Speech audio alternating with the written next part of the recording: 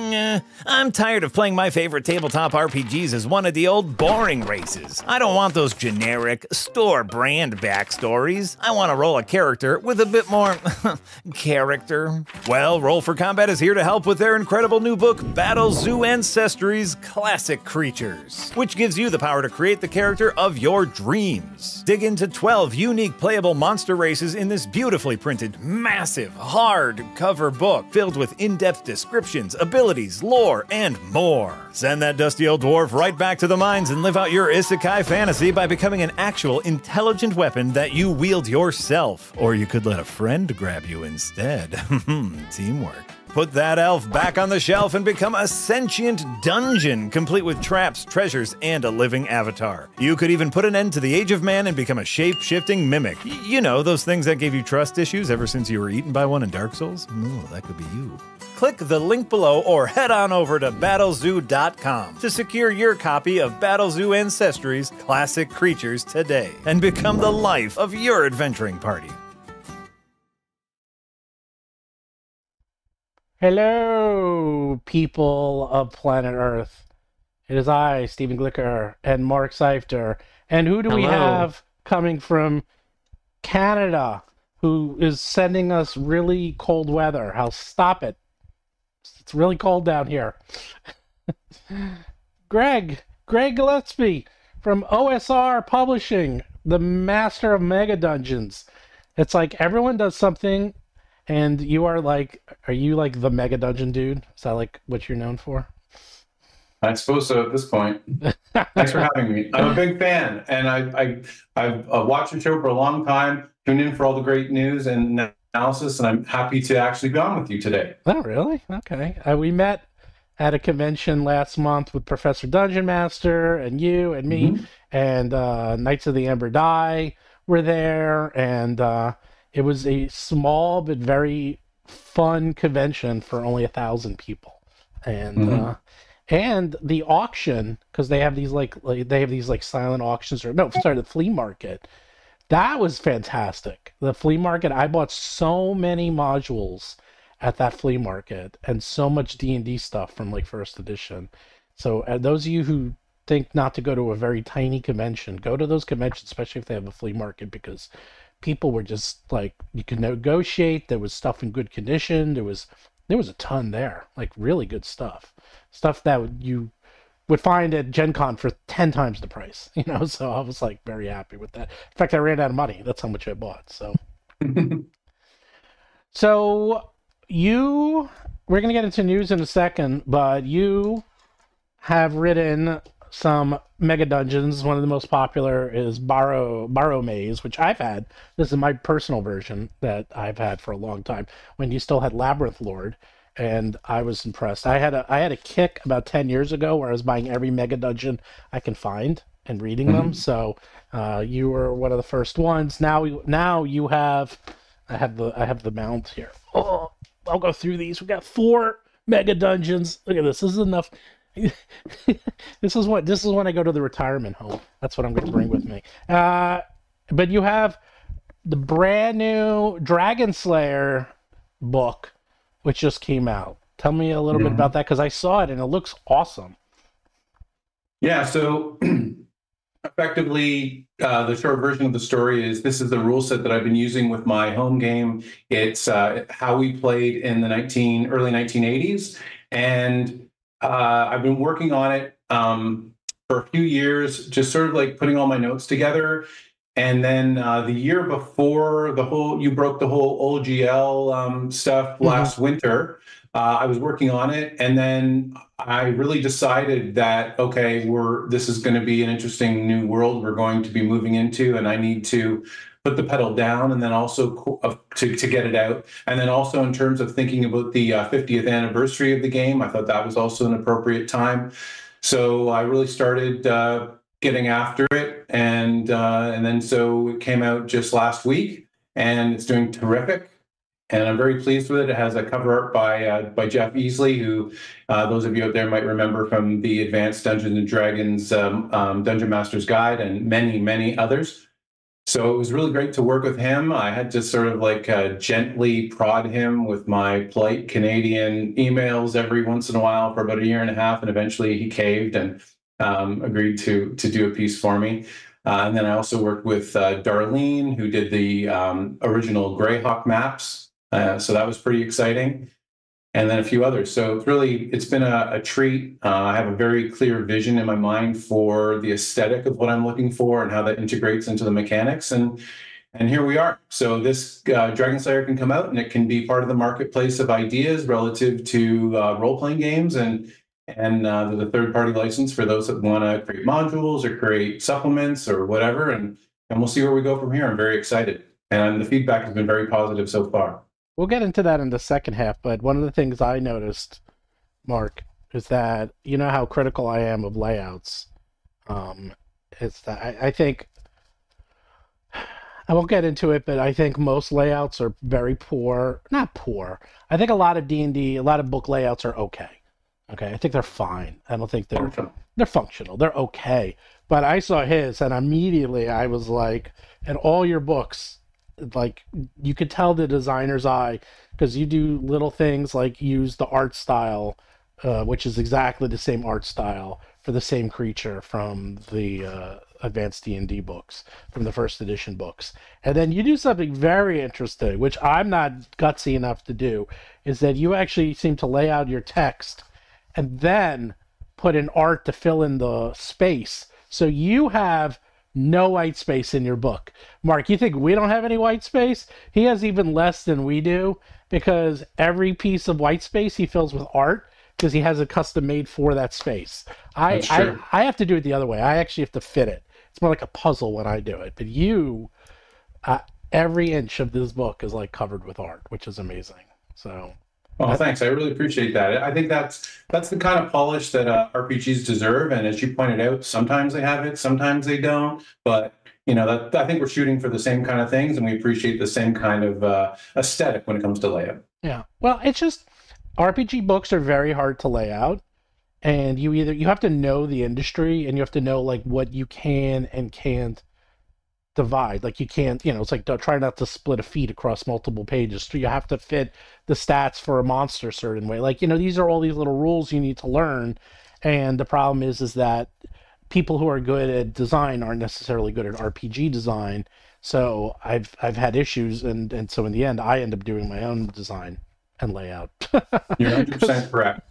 Yeah, just because somebody is creative and can come as an idea person doesn't necessarily mean they can operationalize that and then have that in a functional layout that works on paper to minimize page flipping. Yeah, exactly right. And when I met you and I saw it, I knew, I was like, that's I think the first thing I said. I was like, yeah, this is an A+ layout. It's like very, very strong layout, which I liked a lot.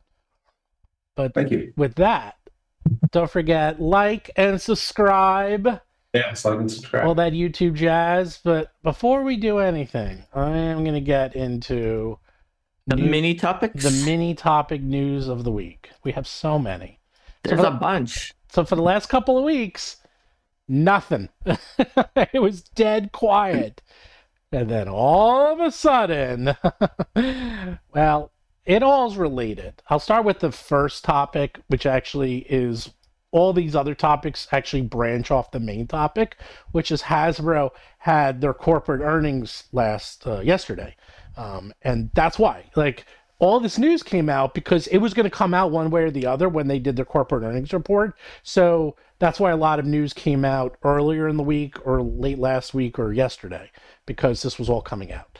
And so they put in their quarterly earnings for Q4, which is usually supposed to be your good one, because that's, Christmas. That's October, November, December. And they lost $1.06 billion. Not for the year, for 3 months. In 3 months, they lost $1.06 billion. You could spin that however you want. It's not good. Especially considering the entire company is only worth about $5 billion. They lost 20% of their company in 1 quarter. And if you put in the sale of E1, they're actually lost somewhere around $1.9 billion if you include E1. Oh, I thought it said that they included certain aspects of E1 that were like goodwill and something. If they do the goodwill, to... yeah, it's a 1.9, and that's basically to write off taxes. Like the good news is, they're not going to owe any taxes this year because they lost so much money they have nothing to tax. That's the good news. The bad news is, yeah, for the full year they lost $1.5 billion. Last year, they had a $204 million profit. And this is actually a 15% decline. So they've been declining, I think, something like 3 years in a row. And they're declining by like double digits. They're not declining by 1 or 2%. They're declining by like 10, 15, 20%. Now, here's the thing. It's that it's not their fault. And I've mentioned this in many of my streams, and we mentioned it on here, and kids just don't play games like they used to anymore. I mean, I have kids, and I am much more tapped into the industry because this is what I do for a living. And I've said it before, and people always get in the comments, my kids play games, my kids play board games, my kids play Lego. I'm like, yeah, you're right. I'm not saying all kids, but if you look at the industry, and the industry continues to go down every single year, and they're the market leaders, they're literally ranked number 1 in all these categories, I hate to break it to you, that you can have every one of your friends and every single one of your kids and every single one of your kids' friends playing games. That doesn't mean that's where the industry is going. And the industry is going that kids play computer games, they play with their iPhones, they play with their iPads, and that's it. And that's kind of where they're all going. And the days of like dolls and toys, it still exists, but it's decreasing every single year. And I don't see how it's really it's going to bottom out and stop, but that's where they make a lot of their money. So I really don't know what to do here. Do you guys have any comments on this? I mean, I can talk about this for hours, so I don't want to get all into this. I think you know the most. You understand the most what it means with some of the jargon they used in Chris Cox's call to the investors about why and how the money was lost. And I don't want to overly comment on that when I don't have the business know-how. It obviously it looks bad. It looks bad, right? Yeah, it looks bad to me as a don't understand investor calls and what it means to have lost it in that certain ways, but I think your analysis is going to be more informed. Yeah, basically they're doing a lot of write-offs. I mean, what happens is when you start losing money, what you'll often do is that you'll just say, well, let's just go all in, and they'll usually start just dumping as much money and as much losses and pile them in to a couple of quarters as much as possible, because why would you want to have a good quarter and then put losses in there to bring that quarter down? So what they'll do is they're like, look, we're already losing a ton, so let's just put everything in there. Let's just like take every single thing we could possibly find and throw it into a single quarter and just bite the bullet instead of like having pain over several quarters. So this is not uncommon.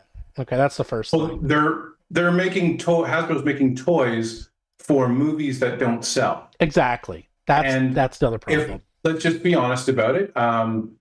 Young girls don't tend to buy action figures in the same manner that young boys do. Now, young boys aren't buying action figures in the manner that they used to in previous generations either. That's quite true. But generally speaking, girls don't buy a lot of action figures. So what happens is Hasbro makes these action figures for these movies that don't make money. Then the action figures don't sell, and then they get sold off, and you can find them at Ollie's for a couple dollars. So they need to rethink. Kids aren't playing with toys. You're quite right. So what are you going to do? And certainly supporting films that aren't playing to their target audience doesn't help them either, I don't think. I don't think it necessarily has to do with like the gender distribution of who's buying the toys. It's just the generational. I think I remember Young Justice, which was just an amazing TV show that got canceled because it wasn't moving toys enough. It wasn't moving the figures. And if I remember correctly on the statistics on that, actually girls were buying it more than boys, and they weren't expecting that because a lot of the toys they thought were targeted one way or the other.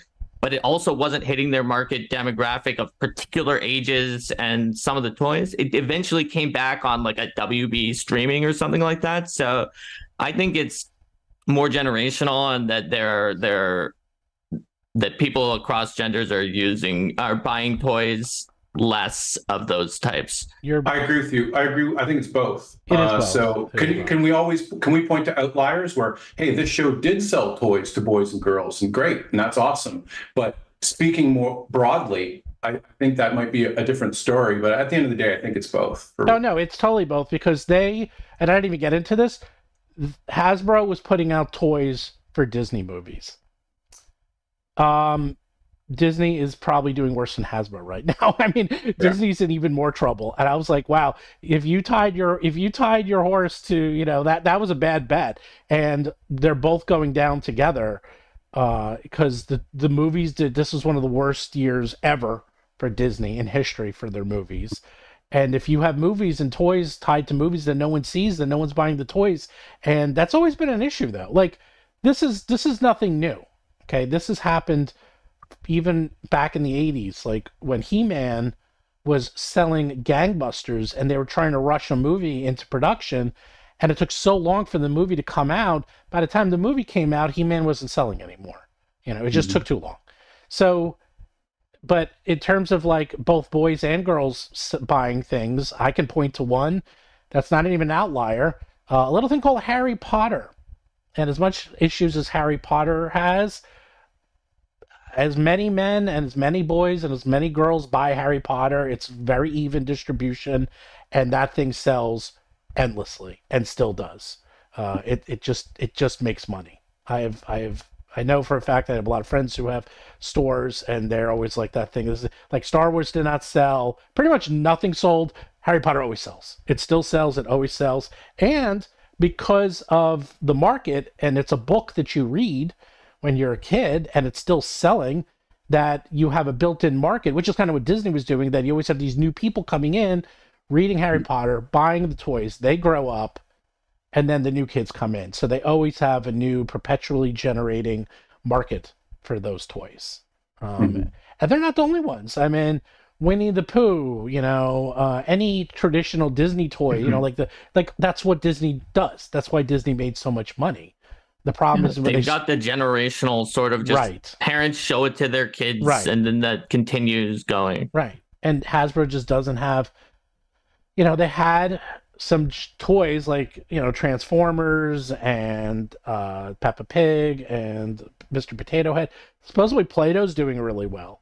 I mean, look, they're still selling, okay? It's not like they went to zero. But what they're really struggling with is the toy market of action figures.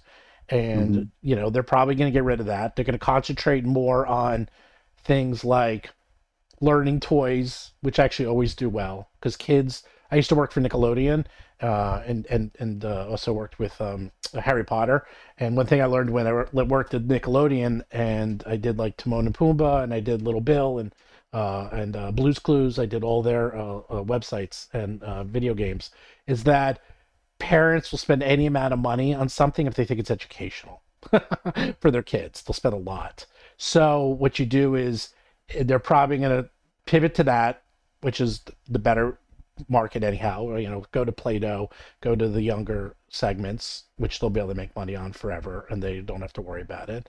And then they're probably going to go heavy into digital, because digital is like, the profit margins on digital are disgusting. I mean, you might make 1, 2, 3% on an action figure. You can make 40% on a digital product. So the other part too is not just the figures that you're choosing to make, but the quality of the figures. Yes. So we've all probably seen examples where, you know, someone's got the Dungeons and Dragons cartoon figures that were released in the last little while, and you try to put something in the hand breaks. You know, we're not talking Kung Fu grip here for G.I. Joe. So if the quality of the things you're making is known to be brittle, then that raises another issue and won't get people flocking to your product. Yeah.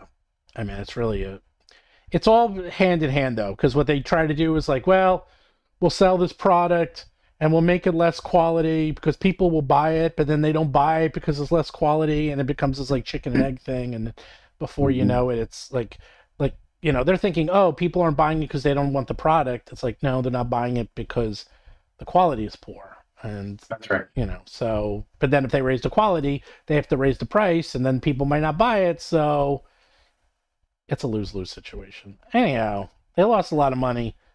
They sure did. That does worry me about the next article, which is they did announce when all the D&D books are coming out.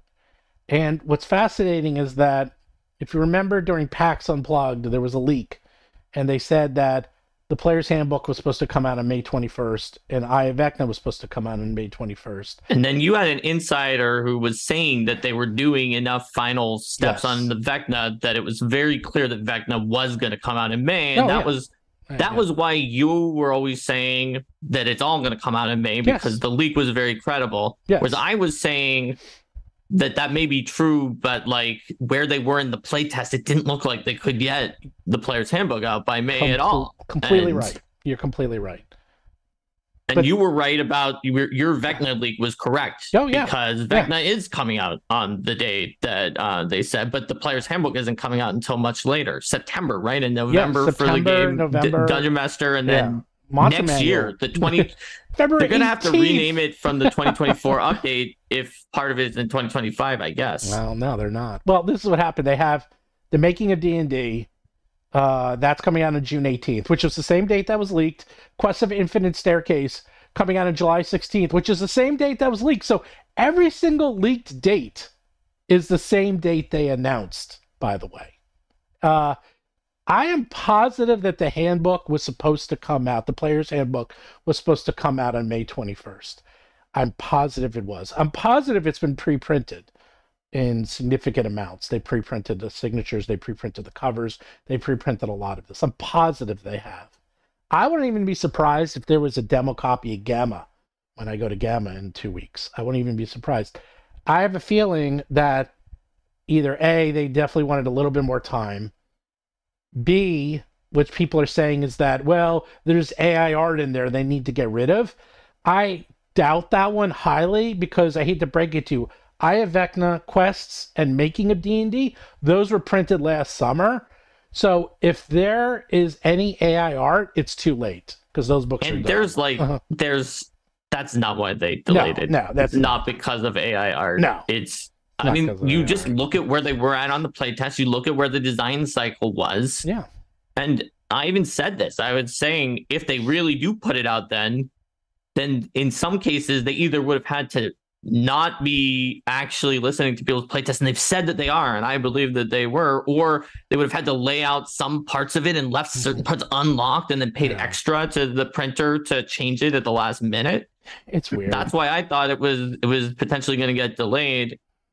Or they were going to do something weird like that. And so, like, it makes sense. They needed extra time on these things. May was always a very unusual time to get all of them out. But look at this. They have all, so they're going to conventions.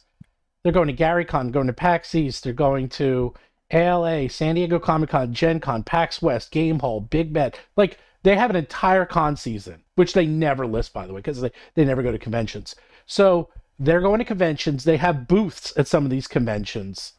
So what are they going to have? Because I think they were planning on going to these conventions and selling the Player's Handbook and selling these adventures, because they have everything was coming out May, June, July. I have a feeling they were supposed to come out with everything by Christmas this year and have a box set. And I'm going to tell you a secret why, because I actually know something. Are you ready? Okay. All right. Is anyone listening? Is it just us chickens? All right, are you ready? This is inside dirt that I know. I'm not supposed to tell anyone, but I'm going to tell you. Why are you telling us if you're not supposed to? Because I don't follow the rules. I'm a rule breaker. And actually, it's an opinion of mine, and I think I might have said this on the stream. Wait, so it's not an inside dirt; it's just an opinion? No, I'm just saying that so I don't get in trouble. It's inside dirt too.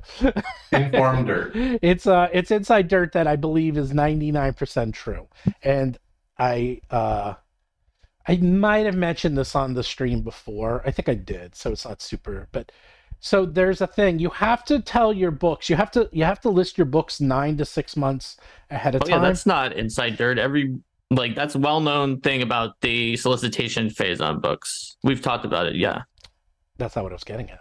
But what's the solicitation phase for a game? It's different, right? It's less than a book. 6 weeks. Yeah. And if you categorize your product as a game rather than a book, guess what? They can't return it. Games can't be returned. Books are returnable. So if I sell Walmart 1,000 books and they only sell 100 books, they're going to send me back 900 books and then I have to credit them. If I sell them 1,000 games, they keep those games forever. What they do with them is not my problem. The other thing is I make a much higher percentage on games than I do on books. On books, you only make about 40% a game. You can make 50, 55, even 60% on a game. So why do you think they've been making these box sets and making all these like boxes that look like games now? So what you do is you put your player's handbook, your DM's guide, and your monster manual into a box set. You sell it to these companies with only 6 weeks lead time. You don't need 6 months, just 6 weeks. As a game? As a game. Category game. These are actually... It is a game, so it's not like deceptive. No, that it's it's completely a game. legal. Completely legal. In fact, I'll tell you why you don't do this. Okay, now we're really getting deep in the weeds. If you are selling a book and you bring it from overseas, there's no tariffs on books. Okay? So if I bring books, there's no tariffs on games. So games are excluded from tariffs, but books have, I think, like a 15% tariff on them. So if you print a book overseas and then bring it into this country, you have to pay a 15% tariff in the United States, which just gets passed on to the consumer. But if you categorize your product as a game, and these are actually worldwide categories, like you actually have categories for this, there's no tariff. It's zero. So guess what everyone categorizes all their books as whenever they bring them into the United States from China? They're games. Game? Oh yeah, of course they're games, because they are games. You're not lying.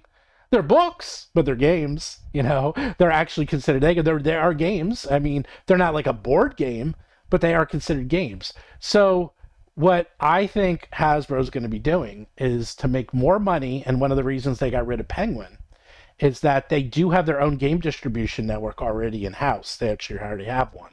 So what they're going to do is that they're going to recategorize these as games, sell them in rather than just like loose books. They're going to sell them in box sets.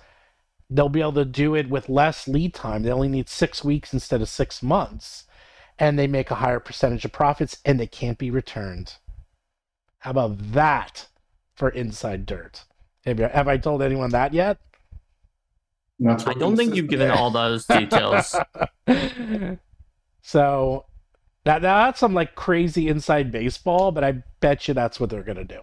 And it's really not... It's possible. It's not that far-fetched. It makes sense to get something out before the holiday season just anyway. I'm sure they would have loved to have all 3 of them out by then if they could. Right. Just because people want to buy something for their family member on the holidays. Mm-hmm.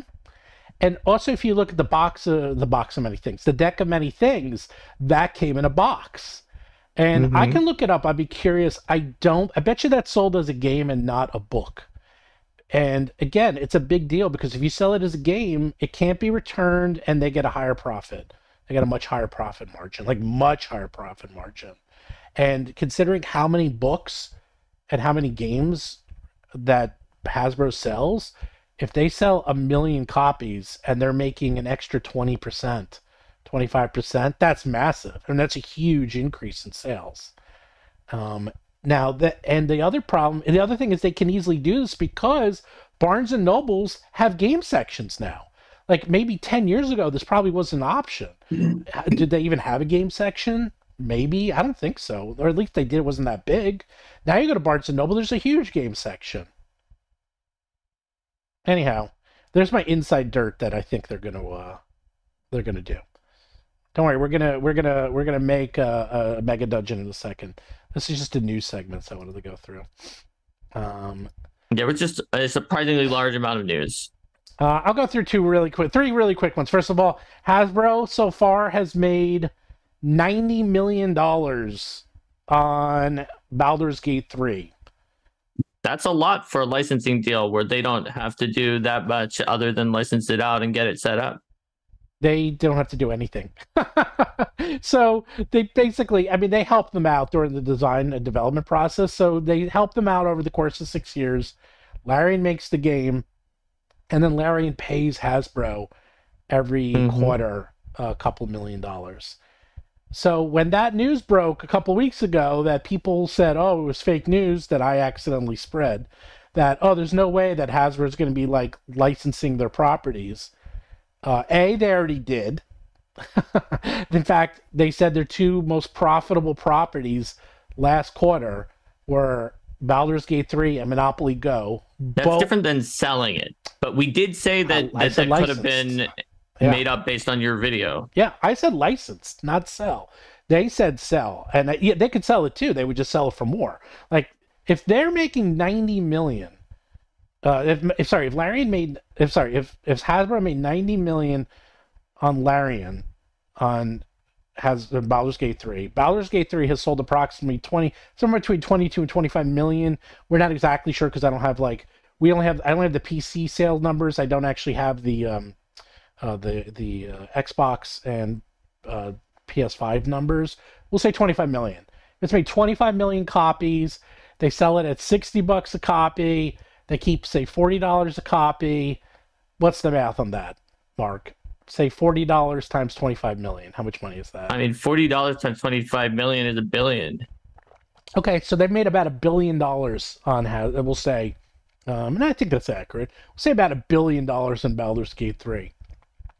And they're going to continuously make money forever. Okay?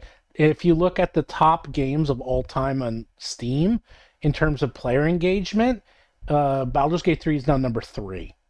And that has more than 500,000 comments and people engaging with it. This is a game that will basically sell forever. Okay, this is one of those perpetual games that people will just buy and play and buy and play for next 10, 20 years. It's just going to happen. And in fact, they just did a huge update. There's a huge update coming up this week. And Larian will never stop updating it. So it's always going to be in the news. It's always going to be hot. People are always going to be buying it. And Hasbro's going to be making money. So when Larian goes and says, we want to make Baldur's Gate 4, do you think Hasbro is going to sell it to them for whatever it was, probably $5-10 million, plus a percentage of the sales? No. They're going to say, we want $250 million in a percentage of the sales, and you will make that back in the first day. And they'll probably have to say yes, because they own the property. And that's for the license. That's not even to sell it. That's just to license it for one game. And they'll do it. They'll probably sell it for around that, because that's about right. So, anyhow, I think... next mini topic? Mini topic. All right. Last but not least, I'll do this one. Is that D&D said in their sales that they were going to model D&D after Magic the Gathering's Universes Beyond pop culture crossovers.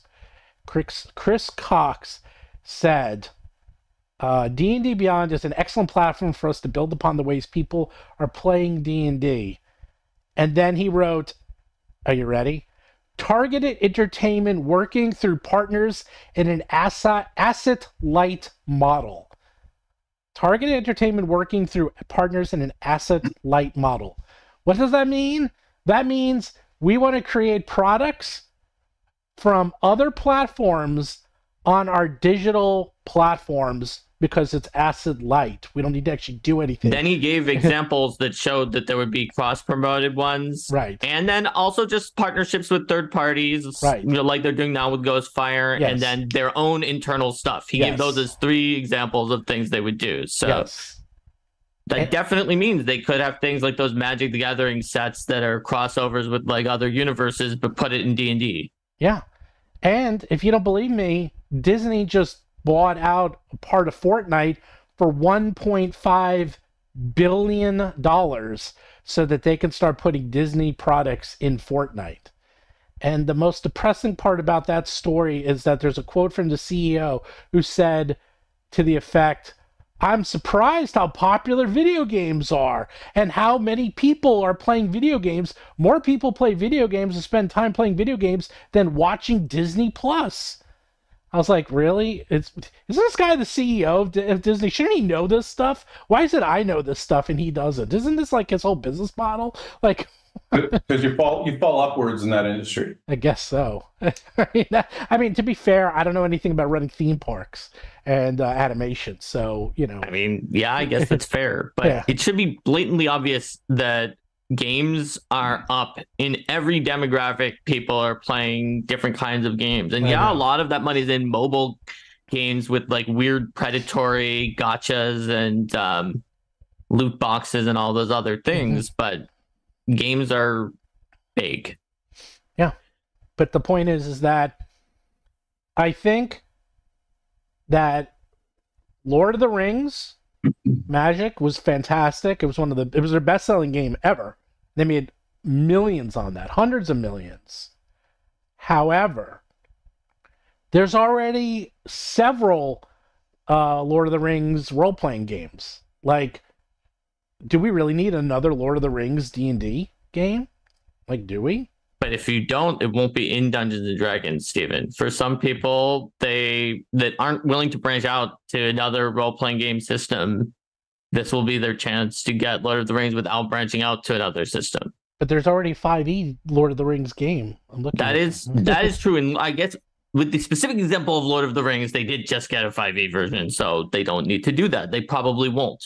Right.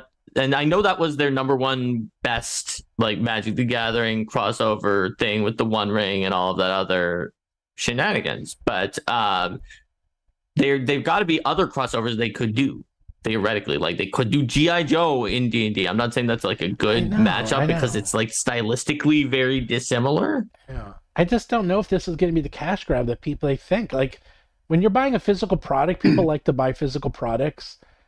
And I just don't see how unless they're going to make it a single player experience, like I've been saying they're going to do, and have like the AI Dungeon Master and have some video game aspect to it, because it's a tall order to ask a DM to buy G.I. Joe D&D and then 3 or 4 players to buy it too.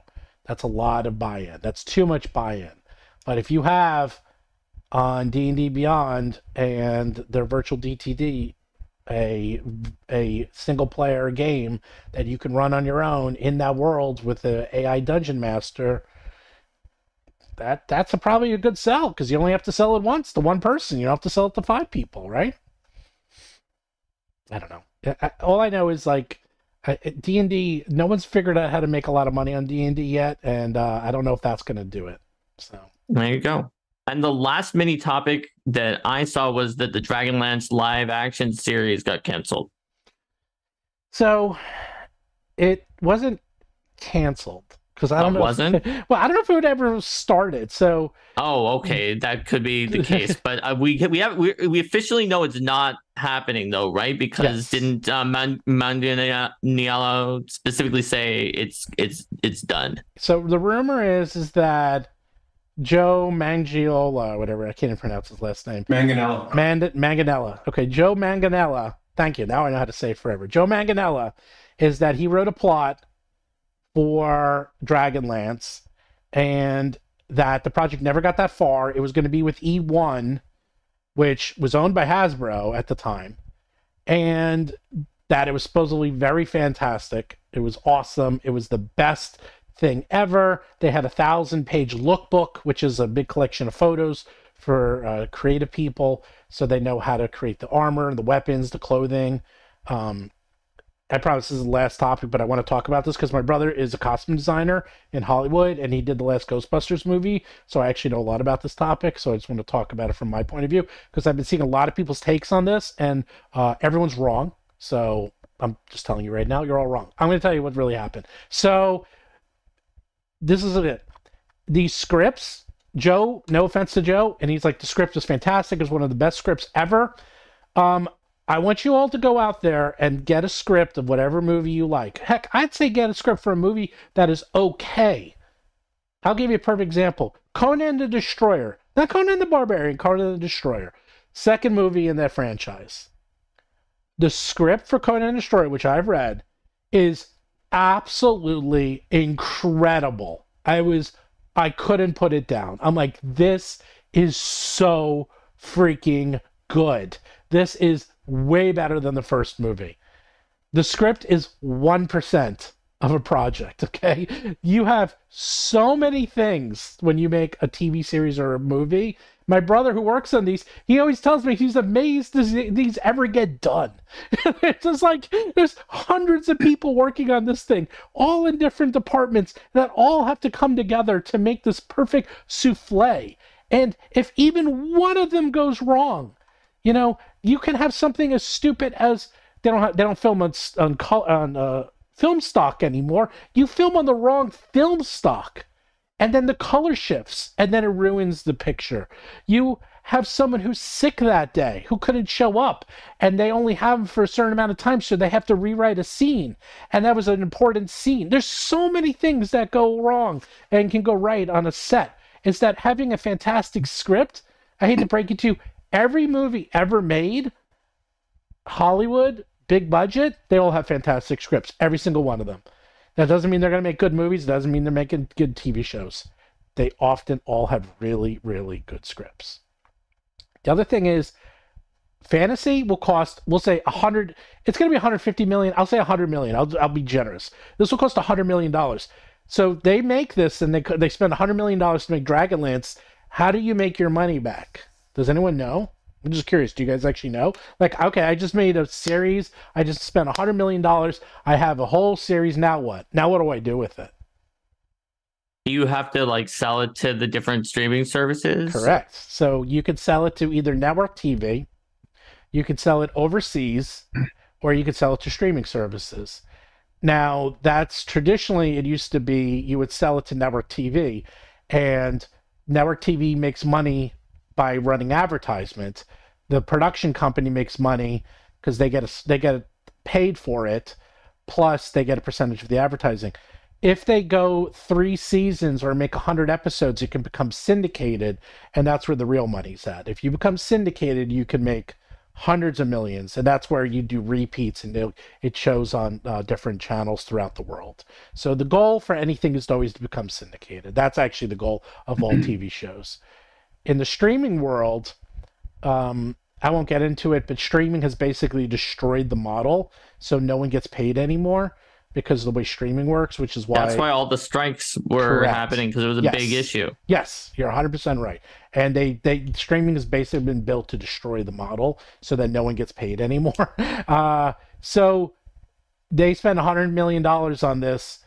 They then have to find someone who will pay $100 million, $150, $200 million or more to then buy it from them and put it on their streaming service. And Hasbro probably felt like, yeah, I really don't want to spend $100 million, $150 million on something that we might not sell and lose all that money.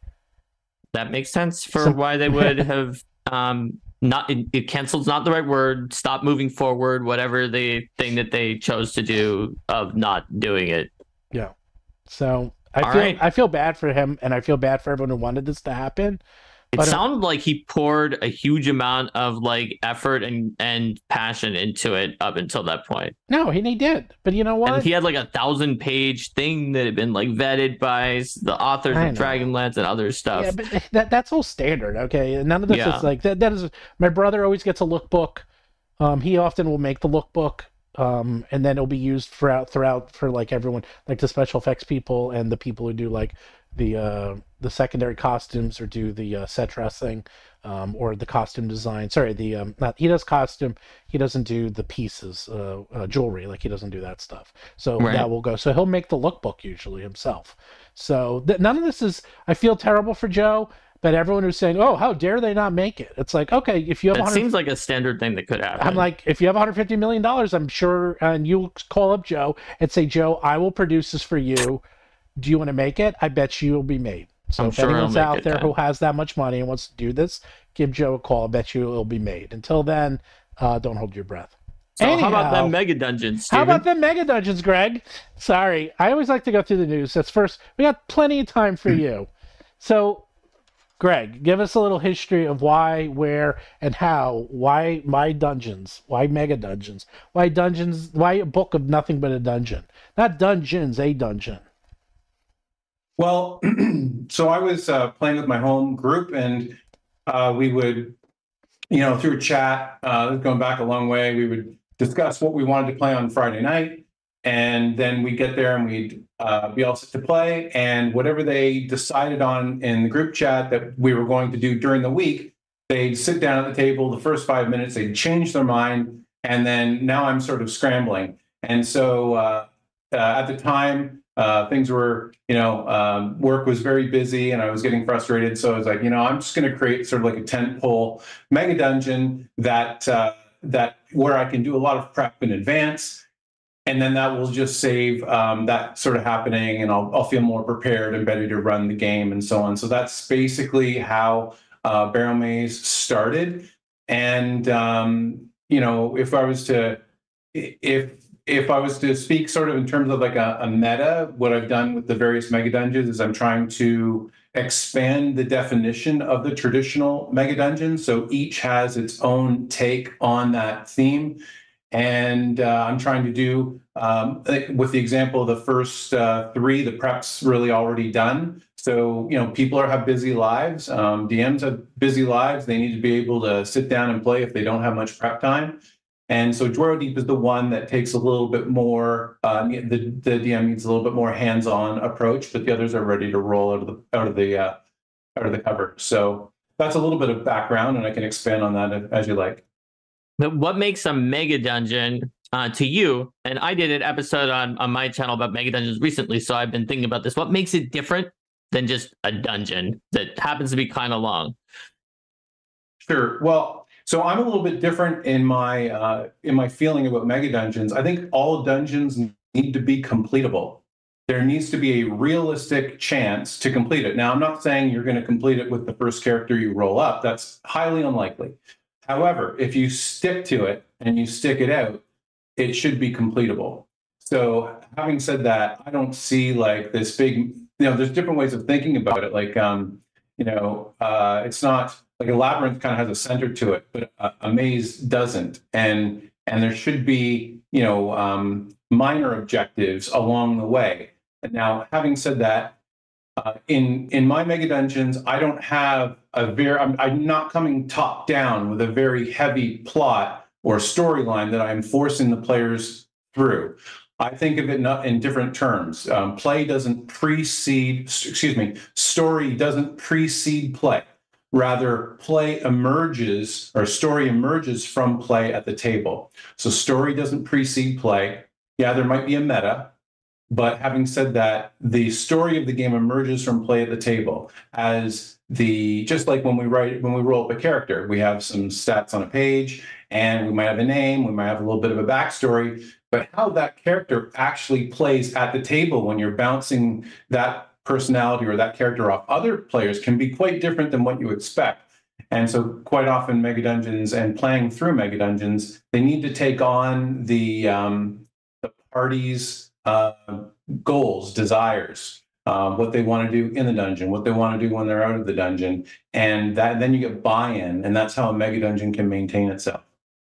All right, that's interesting because there's some similarities and differences to when we were asking. I think we were asking this question with like Justin Alexander about mega dungeons on one of the earlier episodes. It may have been a different guest who agreed with a lot of what you said there about the PCs having their connections and it needing to be able to react to how the players explore the dungeon as opposed to just kind of being there and being its own story in advance. But the guest, which I think was Justin, but apologies if it wasn't to him, said that mega dungeons are often so big that you might not be able to complete them even in one campaign, and you might have multiple groups that are delving through it, like some of those old dungeons in like the very beginning of D&D where they were running multiple groups through the same dungeon. So for me, a lot of mega dungeons have been more like the ones you're talking about, Greg, where it sure is long and it might take the entire campaign that's all all in that dungeon, but you probably will finish it, or at least do some significant portion in a lot of mega dungeons that I've played. But I do know there are those even bigger ones too. Yeah, I agree with that for sure. And so we spoke just briefly before we started about how to, like, what's the point of the mega dungeon? Why bother? Well, the hobby, if we know our history, started in the mega dungeon. That's where the hobby began. It began in Castle Greyhawk. It began in El Raja Key. Began in Castle Blackmore. These are the places where the game began. So to write these things is to write yourself into the history of the hobby. Now, Barrowmaze, for example, which is the first one I did, is very much a reaction to what I hated about published mega dungeons to that point. So if I was to speak generally, I would say they weren't playable out of the box or when you opened up the cover. There was no coherence. There would be some, there was no sort of like general motif that sort of brought it together. So what I wanted with Barrowmaze, for example, is I wanted it to be themed. So we've got this huge undead presence that's underneath these barrow mounds, which have never been fully exploited as a cool motif in Dungeons and Dragons at any point. And then from there, it's what that does is it puts more pressure on the cleric class than it does necessarily some of the other classes. So just like HighFell puts a little bit more pressure on magic users or mages and so on. So the cleric is a very important, more important character, just like the dwarf race would be in Dwarrowdeep, for example. And I don't have any problem at all putting a little emphasis here and there on those kind of things because it makes it a little bit more of a unique experience. So I definitely have seen criticisms of some published adventures that are out there of not being able to be played outside the box, or just kind of telling you, yeah, you're going to have to fill this in. Here's where it goes. Especially like there's like a few of the earlier 5e ones that are known to have that criticism as well. I do feel there are others out there that give you what you need, but I think it is good to get, especially if the GM was going to be reactive and let the players make their story in the dungeon. They need all that stuff in advance. They need to understand not just what monsters and creatures live there, but their motivations and like what factions are all in there, so that they can understand and try to adjudicate like when the players do something weird or unexpected that's not just engaging directly into a fight and going right into combat, like how they can get that to work, unless they're like an expert at improvising ahead of time, in which case I think some of the people want to buy a published adventure want a little help with that. So it does make sense to include it. Sure. And just to take, like as designers, to take, throw ourselves right on the sword. You can play test things to your heart's content, but there's going to be things you don't anticipate. And one of the things I did in Barrowmaze is I have little shadow boxes where I speak directly to the person running the game, and I tell them very clearly, like, so in this room when we played it, this happened, and there's no way on this earth I would have ever expected that result. And so here's what we did. So those are I think those self-deprecating moments when you're trying to think of everything and make sure you have all your bases covered, and then you smack your forehead and, geez, I forgot that, or there's something that you just didn't ever anticipate, because there's always going to be that with interesting and intelligent players. So I think people appreciated some of those little shadow boxes in that adventure. That's one. You're 100% right that you're never going to guess it. I remember when we were, one of the authors who was writing a short adventure at Paizo happened to be like one of the editors and ran it for the other editors at Paizo. And they just did something so wild, and they tried to like recruit like the main villain and like a few other things. And then the author was like, oh, okay. Well, I think one of them wanted to kill them, and the other people wanted to recruit them, and it was like a conflict among the team. And so they were like, I've learned a lot from this, and I can put that into the adventure to take that into account. Yeah, so it's good. It's good if you're going to play test, not only to do it with the very savvy, experienced veteran player, but do it with inexperienced players too. Because we're thinking about this stuff all the time, pretty much every day, right? But the person who just shows up to say their twice monthly game, they're not necessarily thinking in those terms. And it's good to play with both groups because you can get a different feedback from them. It's true. Not only do they potentially show something that you had just like got in your head, an assumption that you thought you knew and that they didn't know and that they would need to know in order to run the game that you would just never have thought of. But sometimes they can think of something creative that people who get locked in the box of having played the game for forever won't think of. I remember I was running for a group of like young players who had never played before, mostly. And one of them, there was harpies, and she was like, I'm looking at my spell component pouch, and it says that my minor image illusion spell has wool as its material component that I use because of pulling the wool over their eyes or whatever it is. And I'd like to pull that out and stuff it in my ears to try to not hear the harpy song. And like, I've been playing with experienced players for decades who I don't think would have ever come up with that. But like in her very first session, she was just like, I'm going to put the wool in there. I was like, that's fantastic. I will definitely let you do that. I can't believe you looked to see what all the components that you had for your spells were. That's great. Yeah. And then a whole nother different group, you get like 11-year-olds, get a group of 11-year-olds or 12-year-olds, and then you don't even like have to half line them up. They're gone. Like they're just away. And that's the most interesting thing because you have to really be on your toes. They're so creative. They haven't had the creativity crushed out of them by school yet. And they're just off to the races, and they're really fun and challenging to play with. So let me ask you, because I love Megadungeons, but only really to read them. And I have run a couple of Megadungeons, and every time we ran them, we never finished them, and we stopped, and we didn't like them. And the last one that I ran was the Emerald Spire.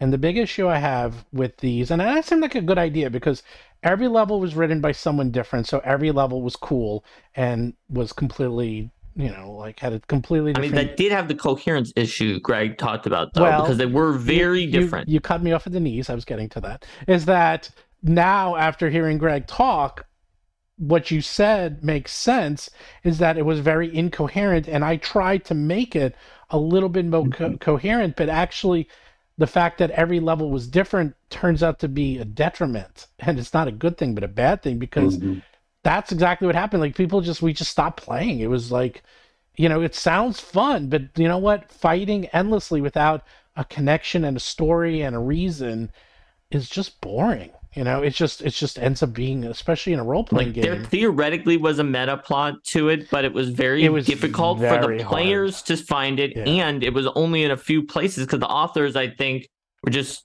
some of them were very famous authors because it was like a big Kickstarter incentive for the Kingmaker or the I know what you're talking about. The MMO they were trying to do for Pathfinder Online, and so that caused it, I think, to be a little bit less connected than it might have been otherwise.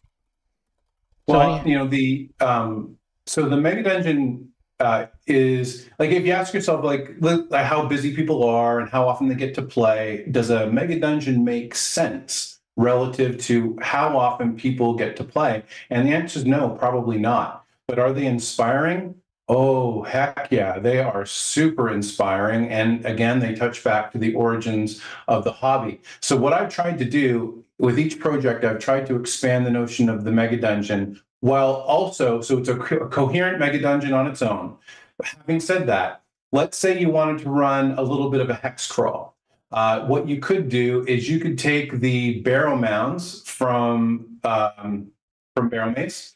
You could take some of the caves from Archaia. You could take some of the wizard towers from HighFell, and you could just sprinkle those into a random table across your hex crawl. And it's absolutely, you can play it as a coherent whole, or you can piece it up into little bits to suit your campaign. And so that's I've had an eye to your question, Stephen, and it's a good one. Both having a coherent whole and yet at the same time being able to take things out for your specific campaign.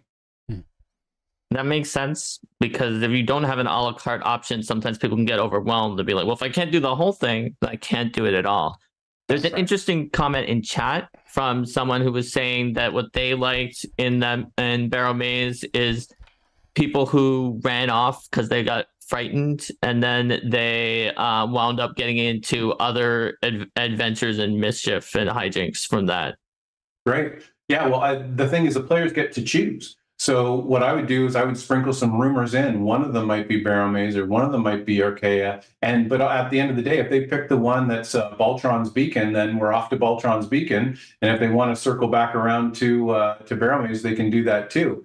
And part of it, when I create, I'm an academic. So when I think about a project, I go at it as an academic would. I create a preliminary reading list. And that includes primary sources, so RPG product from the period under study, or secondary sources like from history or archaeology or anthropology. And then I read through those to see where I can marry history with gaming. And so that's helpful to really find your groove if you're thinking about writing any dungeon or a mega dungeon. And then also, where you want to deviate from that and where you want to stay a little bit closer. So, my parents are from the UK, so I was always fascinated with standing stones and barrow mounds and things of that nature. So that was just a natural first project for me.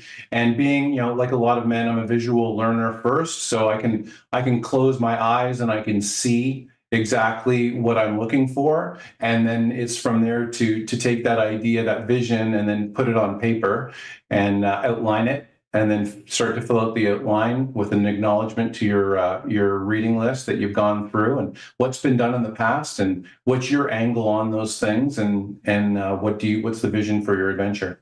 Well, man, that takes me back to in school when they talked about like visual, auditory, and kinesthetic learning as different learning styles, and it never really seemed to fit well for me. I read recently that's kind of been discredited as an actual thing that is a bucket, but I feel like that's just because we like to put things into buckets when really it's a broad spectrum of different styles, and it's a simplification. Sure. You have to, there are people who are going to learn largely from, or are going to be fired up by illustrations. And then there are people who need to really see the text and get into the text. And then the illustrations add into the text, but they both have to work in concert. And one of the things that really drives me insane about RPG design is when mechanics aren't married with the aesthetic. They have to be lockstep for me personally, and if I see something that doesn't do that, it's kind of it breaks the frame for me. I'd rather move on to something else. Yeah, you want to have the lore, the mechanics, and the aesthetic kind of all working together. And I feel like that's important. That's important for pretty much any reader. I think if you really want to get them into it, it's not like a breakdown of certain ones and not others. But sorry, continue, Mark. Oh yeah. Yeah, I was just amused and coming back to the idea of fear leading people into other encounters, because that seems like it's, to me, part of the emergent design of and the emergent gameplay that is very popular in OSR in general, where it's it wasn't the GM's plan, it wasn't even the player's plan, because they didn't plan to get hit by a fear and run away in a random direction. And nobody knew that they were going to go to that encounter at that time. And it looks like this person is playing your Barrowmaze and had a really good time with just the chaos that came from that. Well, if you go back to the primary sources about looking at undead in folk tales and in children's stories, and then you read them all and you sit back and say, okay, what's the motif? What's the overriding theme being communicated? And it's fear. And so this is one of the things, some people don't like level draining from undead in OSR games versus not. I know everyone has an opinion on that, but I'm totally okay with it because they're supposed to inspire dread. and they're supposed to inspire fear. And there's a place for that in the game that I like to play. So yeah, for sure, fear is great. And I mean, if you're playing an RPG and you're in some creepy crypt and that hair on the back of your neck stands up and you're at the table rolling dice, something good's happening for sure. Yeah, if you actually can feel fear, like my wife Linda, when she was running her first game for a full group, was running a sewer. Actually, ironically, it connects to your issue that you have with some other dungeons, because it didn't have everything you needed. It actually just said, well, we don't have everything for this sewer. You need to fill in the rest of the sewer. And so she did, but she also herself was getting nervous from it, and she channeled that into us. So we all got so freaked out in that sewer. My character had like a linked summoned creature that was getting hurt in another area that nobody saw, causing like bloody wounds to appear all over her body.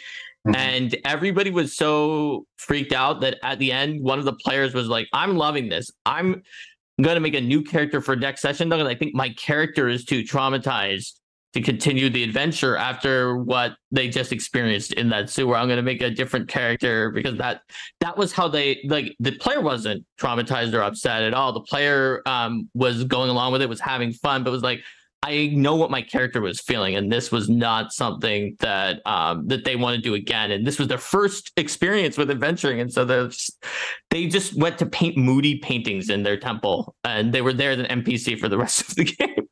That's funny, yeah. Fun.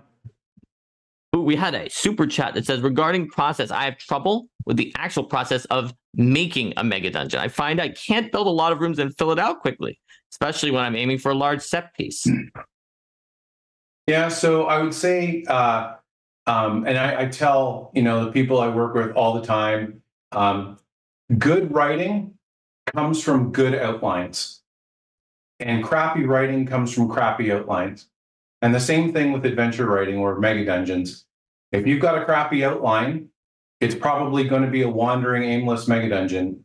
But if you know what it is you want and you've thought that out on paper, you have a vision for what it feels like, what it looks like, and why it's there. Then the how do I make these little rooms? How do I make the set piece rooms? Will start to come together. And there's a great quote. I don't know if either of you remember the Irish rock band, the Pogues, but Shane MacGowan, who was their lead singer, he had a great quote. And someone asked him one time, how do you come up with these great songs? And he said, well, you come up with the melody, and the lyrics just suggest themselves. And what he was speaking about is the nature of the creative process, that you don't have to have all the letters of the alphabet between A and Z known. They can just play themselves out one by one, day by day, stick to that process, and things will start to fall into place. And then sometimes you're going to look at things that you've written and you're like, this is hot garbage. It's really, really bad. Everyone's going to hate me. This sucks. And that's totally okay. That is part of the creative process. Every creative, whether you're an artist or a game designer or anything else, you question what you're doing. And that's a good thing. That's a big green flag, because it matters to you. You want to do the right thing. You want it to be good. And you're questioning whether it's good enough or not.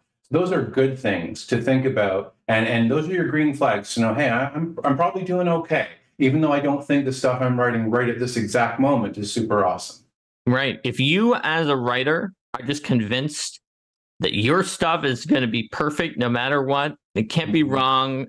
You don't need anyone else to read it. You don't need to read it again later. Like, just your like worldview and your words just have to be right. Like, that's not going to work in a tabletop RPG. You need to look at it again later after you've let it cool down for a while. You get someone else to look at it too. Like Greg said, make some of them be inexperienced gamers, because they might notice something that you and your experienced buddies took for granted in the game design, because you were like, well, everyone knows that that's what you do for this mechanic, but that an inexperienced gamer might be like, well, you never said it though. It doesn't give you everything you need. The more passes you can get from editors, developers, playtesters, the better product you're going to put out. I agree. It's like, it's definitely to me a red flag when someone is like, well, I don't need any passes on this. I don't want anyone to look at it. But a good designer is probably one who's always a little nervous to be like, did I get this right? Is this good enough? Can I make it better? Right. Yeah. Oh, 100%. That's exactly the perspective that I encourage folks out there if they're thinking about doing something to take. Be your own judge and jury and be super harsh. And then once you think you've got it, send it to the people that you trust and get some feedback and take it from there. But it's always important to remember that your vision for it is key. So get your feedback and then examine feedback critically. Decide this is actually pretty good. This is a good thought. I need to include this. And these other ones, these are pretty good, but it really doesn't fit what I'm going for, so I'm not going to include those. Like, be critical about each one and fair to each criticism, and then incorporate what you can and then move forward for sure. Yeah, oftentimes what you'll find, especially when you go and try to get playtesters or people who maybe aren't as experienced with design, is that they're going to give you comments that are true to their experience, and they are true. They truly did have an issue or a problem or found something that made it harder for them. Mm-hmm. But they may identify a solution or tell you a thing that needs to be changed to cause that issue to be fixed, that you as the designer realize that's not. They think that's going to fix their problem because they have diagnosed a symptom or they found a symptom that was causing them an issue in their gameplay. But really, there's an underlying cause. And if you fix that change, maybe either doing that will break something else, or it won't fix the problem, or it isn't the best way to do it. And you might find, actually, I can make that experience better for them if I do something completely different that they never thought of. Yeah, and I had a great piece of advice that was given to me a long time ago when I was working on academic writing. And one of my mentors said, writing is never really finished. It's only ever abandoned. And what that means is that, so you have this kind of like thing that you're working on, like a baby, and you're working on it every day, and you're doing so month after month and year after year. And then eventually the time is going to come when you have to give it up to the world. And what you hope is that your process, day to day, week to week, month to month, year to year, has been grinding and good enough that when it does, it floats in the industry of ideas and doesn't sink. And sometimes it might, and sometimes it'll float, but hopefully in the majority of the time it's going to float if you're conscientious and you're determined to do a good job. So that's one of the things I've always tried to remember and not try to, you want to beat yourself up, but you don't want to go overboard about it.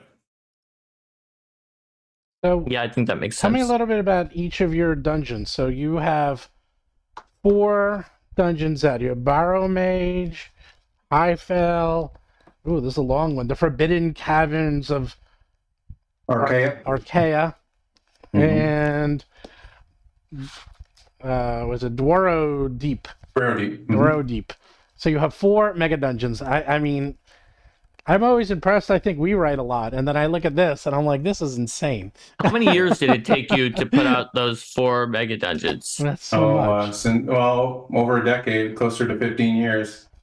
That makes sense, given how much. I know. Well, now I don't feel as bad. I was like, holy crap, that was a lot of work. So the short version would be with Barrowmaze. So we have this historical idea going all the way back to Castle Greyhawk of these like themed levels that kind of correspond with character level, right?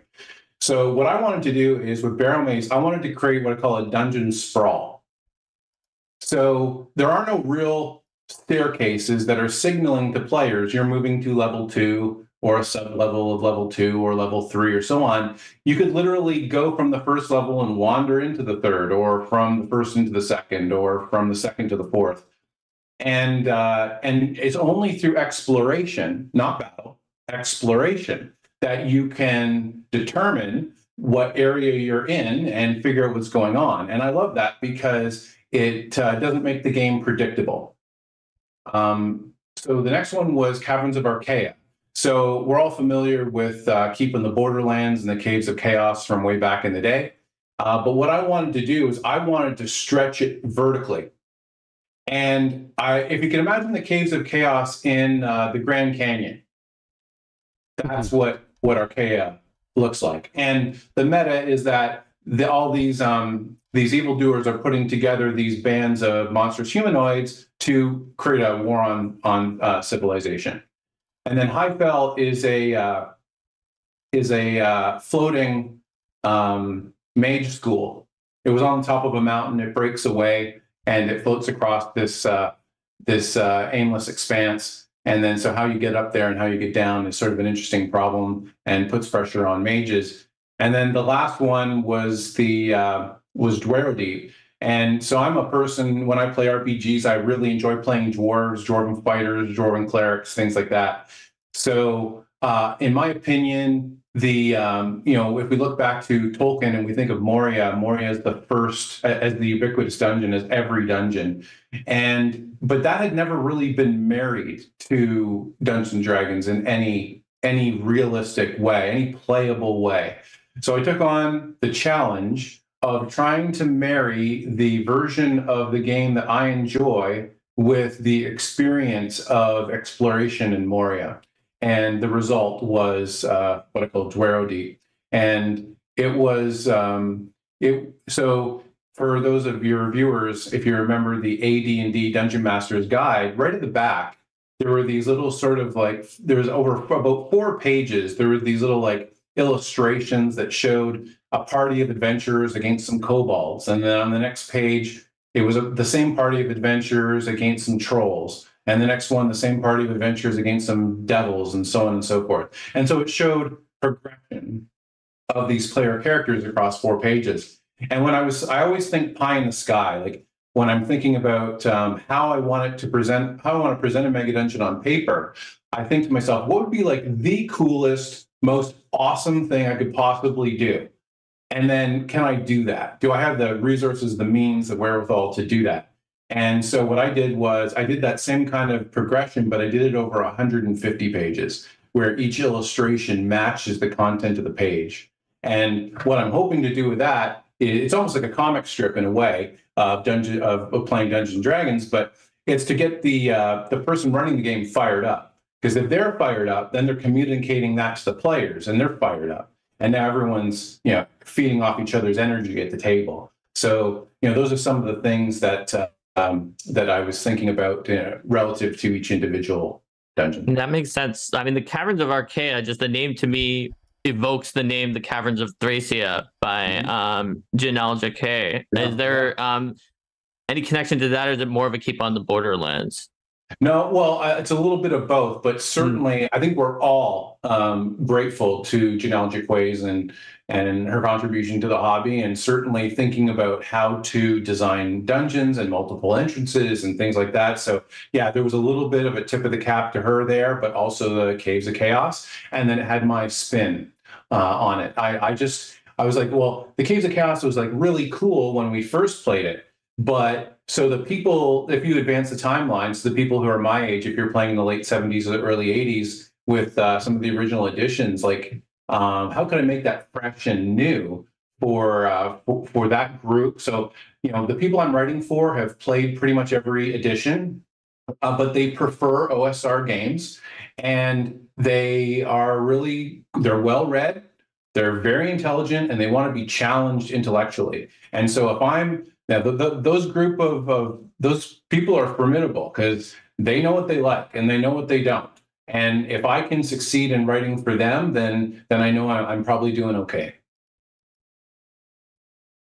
That makes sense. I mean, especially, I think a lot of designers have a mindset that's based somewhat on our design, on the people we've played with, the people that we know, and the people that we are writing for. Like all my different home groups and organized play experience are part of what helped me to learn what worked and what didn't work in certain game systems, and use that in designing new game systems as well.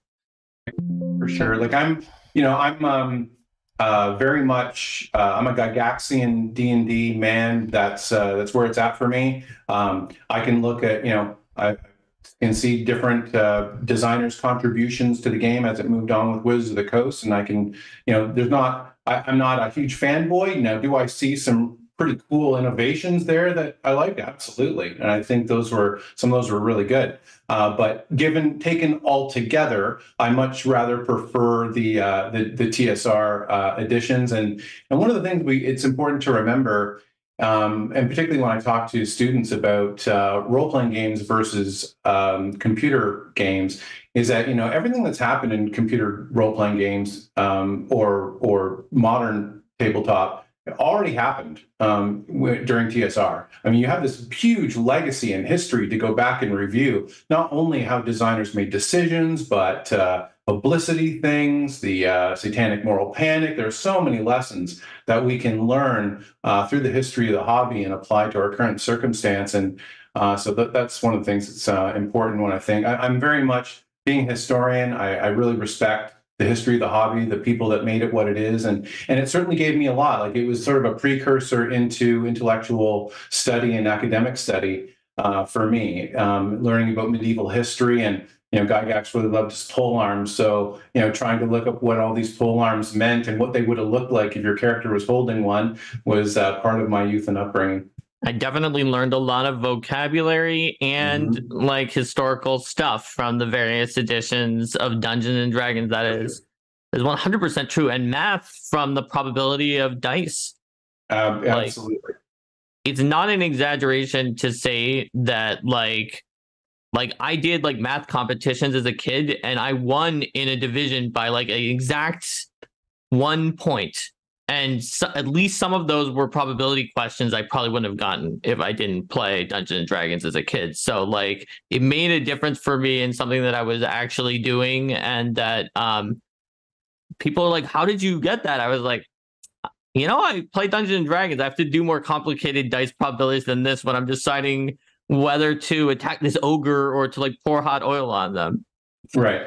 Yeah, I know. Same here. It gave me more than I can ever give it back. And that's how I've always proceeded it. And so, yeah, it had me, nose deep in books, trying to decipher with a thesaurus and a dictionary, and then the rest of it trying to decipher what exactly Gygax was saying, and then from there trying to translate it to the tables to figure out how to play. So tell us a little bit about Dragon Slayer. What was your goals, and what prompted you to do a whole new game? I mean, it's like, you're like, I'm sick and tired of doing MEGADUNGEONS. Let's just write a whole new... Or like, in particular, why Dragon Slayer and not one of the other OSR games that has at least a similar design goal of going for a new but retro clone experience? Right. And you were using Labyrinth Lord. I don't even know what Labyrinth Lord is, but you were using that at one point, right? Yeah, so that was like a close to BX, Moldvay Basic, 1981. So what happened was, when I thought about publishing Barrowmaze, I was like, okay, well, what's out there at the moment that is closest to my home game? So that's what I did. But you don't have to go very far in Barrowmaze to see that I'm leaning to AD&D from that. I'm not writing true. I wasn't writing true to that rule set at the time. And any new spells and monsters and magic items are also leaning that way, because that's how we played in my home game. And so why Dragon Slayer? Well, I've reached a point where I can't be beholden to somebody else's game. So if somebody, for example, isn't supporting their game, or they abandon their game, or whatever it may be, I need to have my feet under me and moving forward. So that was a big part of it. So the second part of it is, in a lot of OSR rule sets, we have what Stephen was talking about earlier, with big gaps in layout, and or perhaps the art doesn't really represent the mechanics or the aesthetic that you're going for, and that bugs me. And after many years of it got on my nerves. Then add in the whole OGL debacle from last year, and I was like, this is halfway done. I need to get this done. So let's take for one of the things that we do in history is called counterfactuals. So counterfactuals are when you look back at a historical situation and you say, okay, well, how would that historical situation have played out if we take this out or we put this in? So let's play that together. So if we were, let's say Gygax and Arneson are rolling along towards the late 70s and they didn't have a falling out. They shared royalties. They did their thing. However, just for the sake of argument, let's say that happened. So if that happened, AD&D wouldn't have happened. And if it did, the impetus to get it out sooner to therefore screw Arneson out of royalties would not have happened. So what would Dungeons and Dragons have looked like if they stuck with effectively BX and carried that forward? And for me, Dragon Slayer is what that game would have looked like. It would have had the engine of BX because it was simple and easy to run versus what we saw later in AD&D. But it had the chrome and the texture and the variety of AD&D. And so for me, that's what Dragon Slayer does. And then there were some annoying tweaks in things that needed to get addressed from AD&D. So I addressed those and then bring it forward in a cohesive, coherent way where the mechanics fall into the background and you're just not having to worry about weapon speed factors versus AC or whatever, all those bad rules that nobody played with anyway. So that's kind of why Dragon Slayer came about. And why now? Well, because of the OGL debacle, because I was working on it already, and because this is the 50th anniversary of the game. The moment you talked about getting your legs under you, I knew that the OGL debacle would come into it too. And as also someone who's designing things, I get why you would want to have your legs under you. It can be stressful and scary to have the option and the possibility of things like dissolving or shifting, and you don't know what you can do. You don't know what you'll be allowed to do. Even if you're allowed to do it, there might be things that your customers want you to do that you can't with the new license. And no, that all makes sense to me. That is a good answer. Yeah, and there are people who say, well, why do we need another BX clone? Well, you don't necessarily. However, if you want the best art with the best layout communicated in a very tight 155,000 words, then I think there's another choice for you if you're interested in that. And the other part too is there's a third-party license, so people can create and go crazy, and I hope that they do create modules, and because I'm working in that version of the OSR where we're all sharing TSR DNA. If your home game is second edition, or you can play my modules with that. You could take Dragon Slayer and you could play it with second edition module. You could take Dragon Slayer, you could play it with a basic module as well. So because we're all sharing that DNA, there's not only the new OSR stuff you can play it with, you can play with almost 35 years of TSR stuff. And that's important to me. It's just I have great respect for those early TSR designers and second generation of designers and artists as well, formulating the game that we love so much. So tell me, what are your favorite, I don't know, campaigns, dungeons, mega dungeons that you run that are not yours? That was a good caveat. Mm-hmm.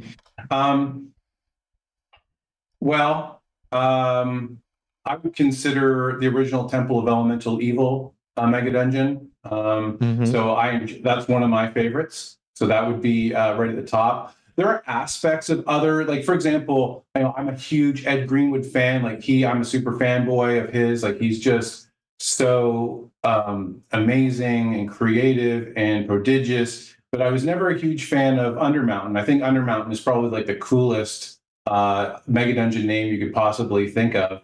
But having said that, the idea of a Megadungeon under a city doesn't do anything for me at all.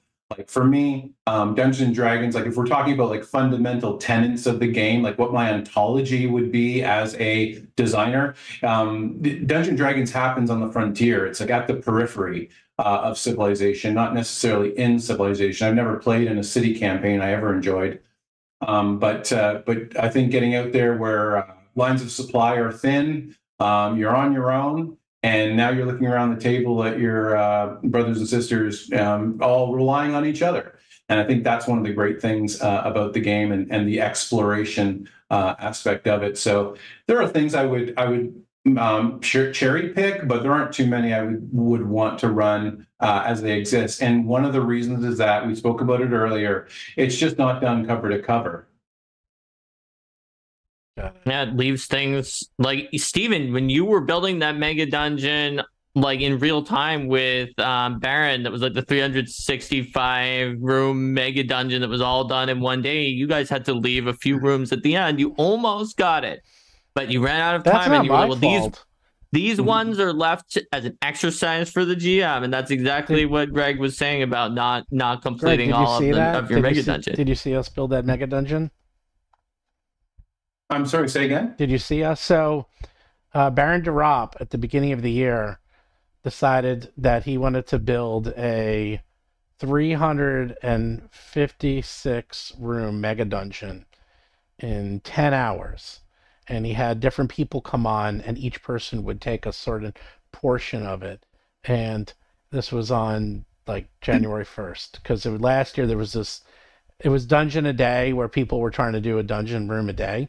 And you should watch it. It's really funny. And we were on there. I was on there. Professor Dungeon Master was on there. Bob World Builder was on there.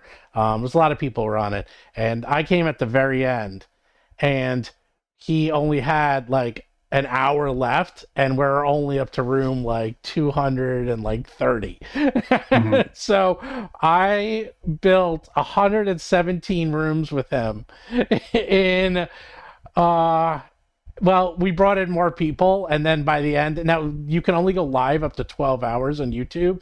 So we went a little over, and it's because we only had an hour, and we weren't going to do 100 and 30 rooms or 140 rooms in an hour. So we brought some more people in, and we went over, and I think we went for 2.5 hours, or maybe 3 hours.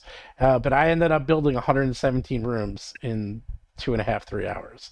So that was my mega dungeon experience right there. Yeah. Well, people don't.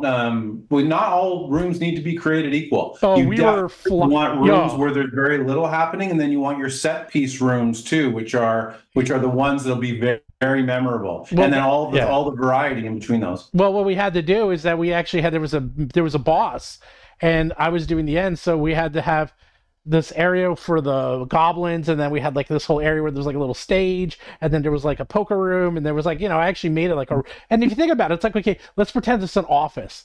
Boom, that's 10 rooms right there. Like it's like, just pretend it's a dungeon office, because then it's like, okay, this is the bathroom, this is the poker room, this is the closets, this is the sleeping quarters. Like you need all that stuff. So that was pretty quick. But then we actually had to get to the final boss, and he had the dungeon being dynamically generated by a script. So the dungeons would be made using the tiles, and then we would fill it in. And it was like insane. And then finally at the end, we brought in like 4 people, and we each did one room. And then at the very end, when there's literally like 2 minutes left, he goes, why didn't I do this at the beginning? Because like now we're flying, because people are doing, instead of one room at a time, everyone was writing one room, and I did the boss, and someone else did the rooms around the boss, and then we were done, because all 5 of us are writing one room at once. So we could have finished this thing in 3 hours if we did it that way, but maybe next time. Are you going to do another one next year? It sounded like a blast. It was amazingly fun. And he wrote me. I was in where was I? Colombia when he wrote me. He's like, oh, you want to do a dungeon with me? I'm like, when? He's like, January 1st. I'm like, okay, I guess. I'm like, what are we doing? He's like, oh, we're just gonna write a mega dungeon real quick. I was like, Is that sure. Columbia University, Columbia, South America, Columbia, Maryland? Columbia, South America, Cartagena. Okay. And I was in Cartagena. That's what he wrote me. I was like, all right, sure. And then Seems like a good idea from down there. Yeah, well, no, I came back. It was like right when I came back too. So Okay. I was Like I was thinking, because it's like, well, Steven's in New York. He could have met the university, but it sounds like he met a place. So No, I had no, to no. clarify for our viewers. Well, yeah, because they don't know where I go on vacation. Anyhow, yeah, you can watch it. It's really fun. It goes fast, even though it's a 12-hour stream, because he keeps mixing people in. But you could tell, because in the beginning, certainly with Professor Dungeon Master, I think he did like 6 rooms. You know, like these people are like really thinking it out, and they're like doing it. I'm like, this room, it has a table and they're playing cards. Next room, okay, it's a closet. It has broken weapons and gear and food on the floor. Next room, yeah, I mean, I went as fast as he could write. You know, I was like, you just got to freaking fly, man. But I presume when you do Mega Dungeons, you put a little bit more thought into them, Greg. Then. Yeah, I build in. So I do what's called semi-random. So Okay. I know my set piece rooms, and I do want some randomness in my results. Mm-hmm. So because that inspires creativity, and I like to be surprised, and it also gets you out of your comfort zone. So I think oftentimes we can get a little too close to our comfort zone, and that often makes for boring role playing. So I think that when you can sort of include some randomness when you're thinking about how you want to draft your results, that's very helpful. So how do you handle leveling? I mean, like now traditional dungeon. See, this is why I thought writing a Mega Dungeon would be fun. It's because I am so old that I used to play Rogue, and I mean the ASCII version of Rogue, not Diablo Rogue, like Rogue, you know, like the real thing, on like a Linux computer. And I love Rogue, which is kind of it's basically Mega Dungeon. And you know, one of the aspects of these games is as you go down the levels, they get harder, and you know they get harder. And it's the unwritten rule that like level 1 is for level 1, and level 2 is for level 2, and level 3 is for level. You have that unwritten rule, and it's fun. And I always loved that. But maybe because it's a single player experience and it's quick, and you only played for a few hours and then it's done, as opposed to living, breathing, playing with other people for months, if not years, in like this one environment, it could get boring, you know. So like, how do you like spice that up and make sure that they're leveling up and they have like a place to go? I mean, you do add towns and villages and things around the dungeon so that it's not just the dungeon and there's a little bit of, you know, back and forth. You have to have a base of operations. You definitely want some interesting characters in town to talk to, and people who can give you maybe a few leads on if players aren't picking up things in the dungeon relative to clues and the larger plot that's often in the background. And when you're thinking about a mega dungeon, I did some play sessions of Dragon Slayer online on YouTube. If anybody's interested, what you'll see is the primary antagonist is not the monsters, it's the dungeon environment. So I'm making the dungeon environment lethal, and that's the first adversary. And then as they're moving through that, they may encounter other groups. That might be the second adversary, and the boss for those groups might be a third. And then when they get past those, there could be another series of things, and that's all considered from multiple entrances. They might not go into the first entrance that they see. So you have to think about it in different terms. Now, I have no, because I'm coming from an old school mentality, my players are going to choose where they're going to go. And we might have a session where there's very little XP.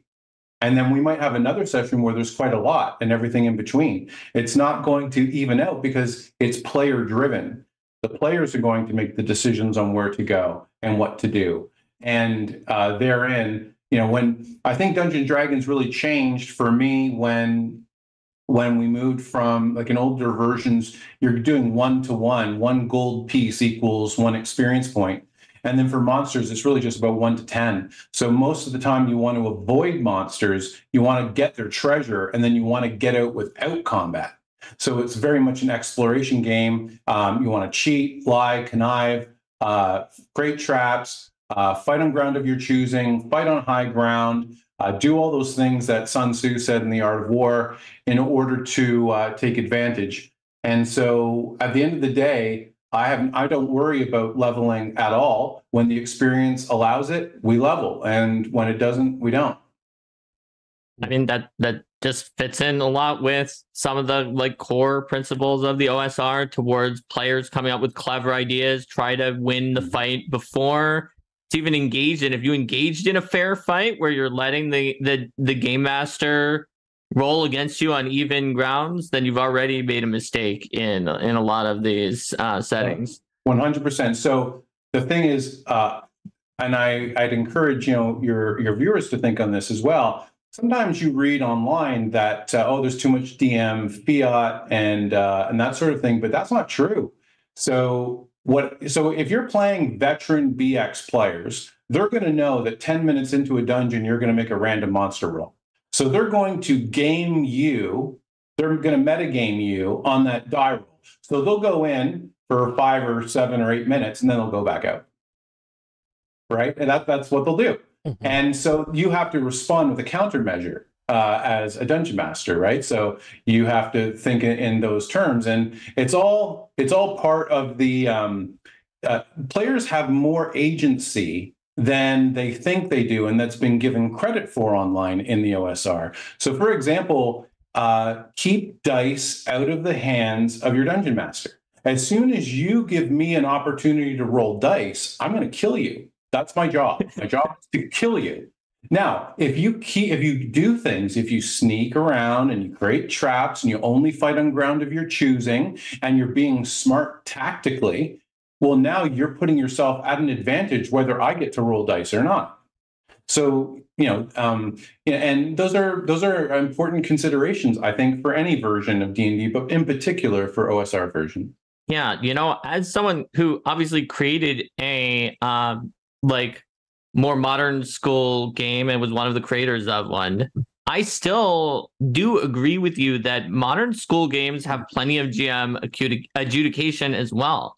If anything, I would say that that an old school game where the GM is actually, they don't even know what they're going to do, because they just know after 10 minutes I'm rolling this random encounter table and we'll see what it is. And they know when you go in here, I'm going to roll this D100 table. It could be any of these things on here that they, that's emergent gameplay that's coming from the die, and it's not actually coming from the GM adjudication. And the players can therefore have the ability to try to mitigate that by knowing what's going to come up, knowing when randomness is going to appear, and try to skirt around it. Whereas actually in more modern style, the GM might adjudicate to try to keep things more on track, especially if they have a more railroady style. Not all modern style games are. There are plenty of sandboxes too, but yep. I feel like old school is not synonymous to me with GM fiat, but sometimes it's synonymous with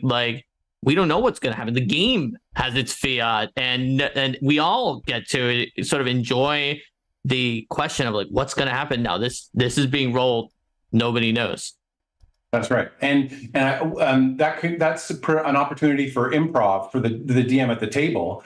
So it's I wasn't expecting that. And then now you're on the in the moment, and you have to convey what's happening to players. And when you've played for a long time, that's actually really enjoyable. When you know the environment, the command that you have command of the monsters, and you're doing these things, and you played for a long time, and now that's surprising. Now what do I do? What are they going to do?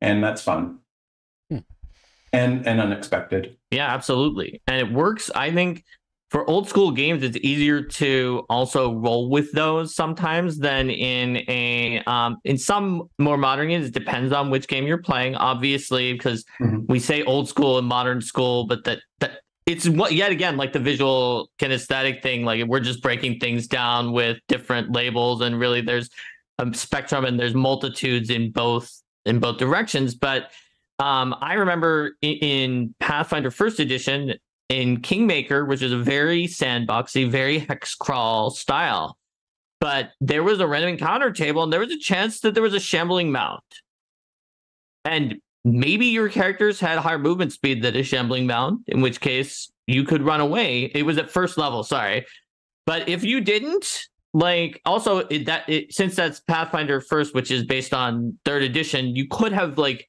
pre-built a character that was so min-max that you would just win against anything, and maybe you would win. But if you were like kind of a middle of the road, not optimized character, you were just going to die from that shambling mount if you couldn't escape. Or at least Timmy, who had the heavy armor and low movement speed, was going to die, and the rest of us are going to run away and mourn Timmy. And if we are smart enough to make that decision. And so, like, I feel like with an old school system, though, there are more ways to like come up with a weird, clever idea where we like drop a rock on it from a ledge above or something like that. That it is at least more encouraged than let's do a fair fight with this, or mostly fair fight with this creature. Yeah, no, I would agree with you, and I think one of the things that distinguishes the styles of play is that there's less on the old school character sheet. So it's on the player to bring their guile and their wit and their intelligence. And my game's very much an intellectual game where you're matching wits with me. And I will recognize when I've been outwitted, and you can cruise along and pull out your laurels and rest on them. And there are other times I might outwit you, depending on the situation. And then it's how do you respond?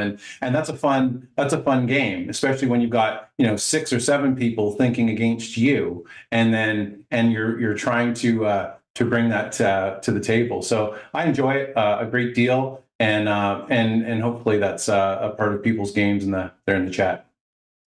Yeah, I think it's always fun to me, no matter what RPG I'm playing, because I made that distinction there. But like when I'm playing Pathfinder Second Edition, I had a post up on one of the Reddits about my group and how we had an encounter and we approached it very cautiously, and we heard like what sounded like a trap or something going off in the room. We backed off. We waited for a while, hoping that it would be over, and then like came back in, attacked with ranged attacks, tried to pull the enemies out of their advantageous terrain. And I was talking to some other playtesters about the content I was playtesting about it, and they were like, because we were playtesting some stuff that would like slow down enemies' movement speeds, and they were like, nobody would ever do this, right? Like they would just have charged into the middle of the trap normally and just fought it out. And then so I went to Reddit. I was like, what do you guys think? Like, is that unusual? And some people were like, well, it sounds like your group is more like OSR style in terms of their tactics, even though they're playing Pathfinder 2. And that's because there are some groups that are just Leroy Jenkins, and they're just going to rush right into the trap that they clearly heard going off. And there's like these explosions of energy coming from the area, rather than be like, we don't want to go into that. We don't know what's going to happen if we walk into that. Yeah, sniffing out a trap is half the fun, for sure. Mm-hmm. So how do you end a mega dungeon? Like it's like, okay, you start it and then you go through it, but like, how does it wrap up? Like, where's the end? Like, I run campaigns with stories, so there's a beginning, middle, and end, and I won't get into. I write and do campaigns based on basically movies and scripts, traditional scripting, sort of my whole thing. So, sure. And I actually ran Kingmaker, and here we go. By the way, Kingmaker, everyone's like, oh, it's the greatest dungeon ever. I love it. Everyone loves it. We hated it. Because well, your group is not very sandboxy. No. Your group is, you should not do OSR stuff with your group, which is actually possibly another reason you didn't have a good time with the Mega Dungeon, because your group, which is only, you don't have a lot of time, and you want to do a story, and they want a railroad and a strict narrative. We've been through that in the episode where you're like, railroads aren't always bad. I know, but it's funny just because all these guys started with D&D First Edition, so I guess we've just changed it over the years. Maybe I think that's what you said, that they changed when they got older, and they changed their preference. But maybe that's not. Maybe you're thinking something else now. Yeah, well, if I ran a Mega Dungeon, and I still would like to run it, I mean. The one I would be interested in is what's the Pathfinder one? Which one? The new one, the Abomination Vaults. Abomination Vaults. Because I hear that it's actually kind of small for a mega dungeon, but it is a big old dungeon that gets you from like level 1 to 11. I like would call it a baby. mega dungeon, It's a but mega dungeon. it's on the smaller end. It's a mega dungeon. It's a small mega dungeon. It's look, if you're gonna spend more than half your levels in the dungeon, I think it's a mega dungeon. I think so too. I think it was Justin. I'm gonna keep saying it, and maybe the wrong person came on and was like that classic mega dungeon may be more than a full campaign of it on. But to me, Abomination Vaults is a mega dungeon. So how do you wrap it up? Because Abomination Vaults actually has a beginning, middle, and end. Because it is an adventure path. Like, there actually is a story to it, which is why I think of all of them, I'd probably run that. So what's your opinion, Greg, on like how do you have a beginning, middle, and end to a mega dungeon? Should you have a beginning, middle, and end? Should it just be a dungeon that you use to fill in the blanks of your other stories? Should there be a story around it? You know, like what is the purpose of these dungeons? I think it's the same as if you're playing a classic TSR 32 pager, to be perfectly honest. So there are small objectives, there are medium-sized objectives, there are larger objectives, and those will vary by level, within a level range, 1 to 3, 4 to 7, 7 to 9, and so on. And hopefully you're creating, within the confines of whatever kind of dungeon you're creating, you're going to have multiple opportunities to do that. And then those, over time, will go from wide to a little bit more narrow as you come to the main antagonist behind whatever adventure or mega dungeon you're taking part in. So there needs to be some climactic action. The difference between me and perhaps other folks would be I'm not going to take the player by the hand from level 1 to level 10. Rather, if they are conscientious, if they are investigative, if they explore, if they take their time, they will learn slowly but surely. They will pick up all the breadcrumbs that will provide them with enough detail to start to piece together what's happening over time. And over time is the key aspect to it. Not everything needs to be blurted out in the first 4 or 5 sessions, but rather, oh, there's something mysterious at play. Okay, well, let's go and see who can we talk to in town that might have some intel. Is there any intel we can take from the dungeon? Has anybody else been there? Let's go talk to them. And then so we get to the same end points. How we get there might be different. I think that makes sense. It goes back to what you were saying about coherence. If you have a coherent theme to your mega dungeon, it should help to make that finale, because it can be whatever the capstone is to that theme. That's right. And they all have them. So if you go through the mega dungeons, there are a series of groups, monsters, bosses, so on, that quite honestly you might bump into early on, but you can definitely not take on. You know, that's one of the Red Baron's, famous quotes. He was asked, how did you win so many aerial battles in World War I? He said, because I flew away from the battles I couldn't win. That's just smart play. Yeah, I mean, that's always a topic in RPG circles of like, are the PCs just so convinced of their own main characterness that they'll never run away no matter what, even when they should? It's a very polarizing topic, because some groups are like, yeah, of course you're going to run away. Or like my group runs away a lot. But there are other groups that are like, yeah, we wouldn't think to do that. And by the time we do, it's too late. And all these monsters have extra movement speeds and like flying and stuff. So how would we even get away? That would kill us faster. Mm-hmm. Pick your battles. And fight on ground only of your choosing that's prepared.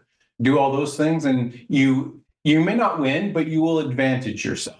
And folks that have background in the military know this already. And because we're coming from a tradition of historical war games, these are natural thought progressions for the tactical component of Dungeons and Dragons.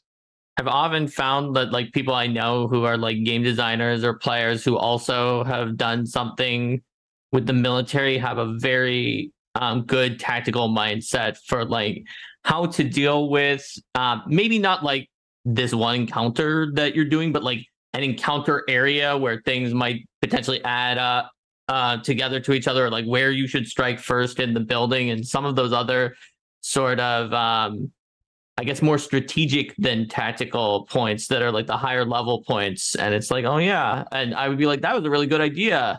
And they would be like, oh yeah, we learned about that when we were doing some training in the military. I was like, that makes sense. That's where you learned that. I can see that. Mm-hmm. So what is next for you? Are you going to do another Mega Dungeon? Are you going to come out with some? Well, yeah. So you've got the 4, and this has always been a 6-part project. Oh. So the next thing for me, people have been clamoring for a color map and gazetteer on which all my Mega Dungeons are set. So I'm once I take a break from and decompress from Dragon Slayer, I'll start putting the gazetteer together from my notes, getting that ready for publication, and then from there it'll be on to the last 2 Mega Dungeons, which will be number 5 and number 6 in the series, and then that project will be kind of my life's work and be complete. and then you're done. Then you can die. Like, yeah, then I'll probably try my hand at some 30 TSR style 32 pagers. Oh, okay. So you're gonna slum with the baby ones. Yeah, yeah. I'll go make my life really difficult and then work backwards. No. That just reminds me too much of so many other people I know in the industry, including myself, just being like, yeah, we've got to do this big thing, and then later being like, okay, I've done it now, maybe something else. But that's all this is this will be 20 years of my life, so it's something that I do my best to make sure that I've got charm and care and thought into the stuff that I'm creating, that the aesthetic is consistent, and when people see these things over time, they're seeing those same things kind of come out. So that's really kind of where I'm at, and Dragon Slayer will fit very neatly in aesthetic and look and layout to the Mega Dungeon. So if anyone's seen those and you see Dragon Slayer, or you check out the trailer on YouTube, then you'll have a pretty good idea of what that's all about. So that's what I've got planned in the next little while. All right. Awesome. You going to any conventions or? Yeah, so there's 2 in Ontario, 2 very small ones in Ontario. I'll go to in April, and I'll go to North Texas RPG Con, which is kind of the epicenter of the OSR, in early June. Not sure through the summer what I'll do, but I'll probably go back to LongCon, which is another Texas convention, in November. I really enjoyed it. It was a great little con. They do a great job there. So that's what I have in the immediate future, but we'll see. I'm open to going to other cons as well. No Gen Con? Or you are going to Gen Con? Well, I've done Gen Con 3 times, and I don't know.